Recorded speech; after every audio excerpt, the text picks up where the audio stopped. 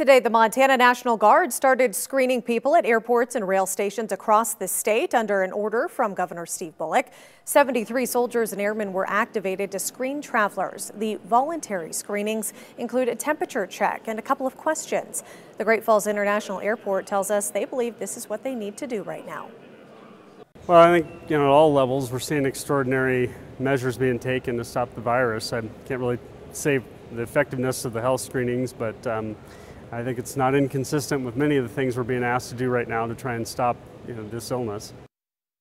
And again, right now it is voluntary. You do have the right to not be tested. The Guard is set to be at every incoming flight until further notice. The governor is also asking people to self-quarantine for 14 days after arriving in Montana from another state or country.